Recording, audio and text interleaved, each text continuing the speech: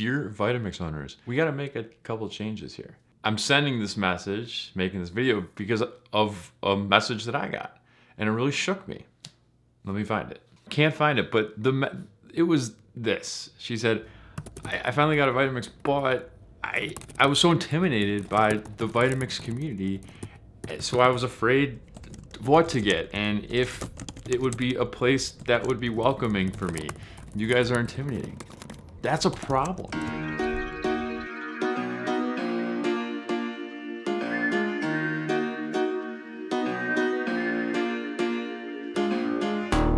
Good life motto, you're not responsible for other people's feelings. But this isn't high school, and this isn't a country club, and this isn't, most importantly, not an island that has scarce resources where it's a zero-sum game. Someone else's gain is your loss. It doesn't work like that. It's someone else's gain is your gain. It's positive sum. The more people that have a Vitamix, the better off we all are. More people are gonna be eating healthier and our healthcare costs will go down. When you got a Vitamix and you started using it, did you feel like you got a little happier, that your life got a little better? A happier world. The more people that have them, the more likely that your next vacation rental will have a Vitamix. You won't have to schlep yours. Now is actually a good time to say if you want to subscribe to our channel, you can press that little button and it does help us continue to make recipe videos and stuff like this if you want. We are all much better off if people are not intimidated by this community. They're not afraid to get a Vitamix and they're not afraid of backlash or they don't feel guilty and they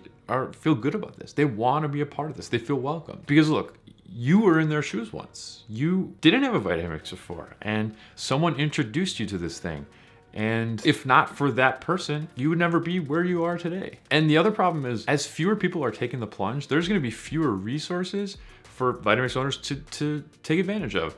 So there's gonna be fewer recipes put up on the Vitamix website. We're not gonna be able to do as many things. This is an economies of scale thing. The more people that are in this, the better it is for everyone. And it's really important not to forget where we came from. Only like 5% of us got a Vitamix because they saw it in a roadshow or at a state fair, impressed by this crazy gadget's ability to make smoothies, hot soups, and ice cream. Most of us leveled up to a Vitamix. They had a Ninja blender, or we had a Nutribullet, or we had an Oster, something that was just sitting in our cabinet, something we inherited or found at a garage sale, right? Like, I'm curious, what blender did you have getting started? I had a Breville blender that I thought was kind of like oh, this is a nice one and it'll last a long time and it's better than a cheap one, but not a crazy expensive one. Eventually the container broke. I couldn't get a hold of customer service and I said, forget it. I'm gonna get a Vitamix. Guys, like this community is more than a community of people that have a $500 blender. This is a community of people who care about themselves, their health, the way they look and the way they feel. They care about their family, the way that their family looks and feels, the way that their family's health is. And we're ultimately just people. We're all humans.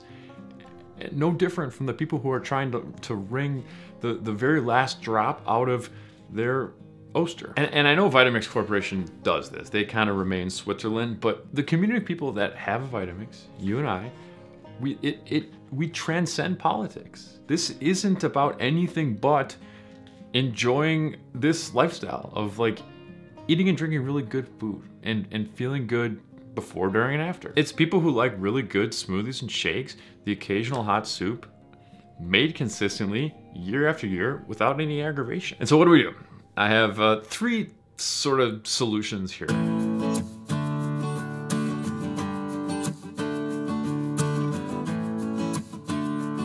First of all, with the people that come into your home, share with them something that you love to make. Is it a green smoothie? Is it a red smoothie? Is it a hot soup? Is it ice cream? Is it hummus? Share with them and share conversation. Now, don't share the machine. More good life advice, unsolicited.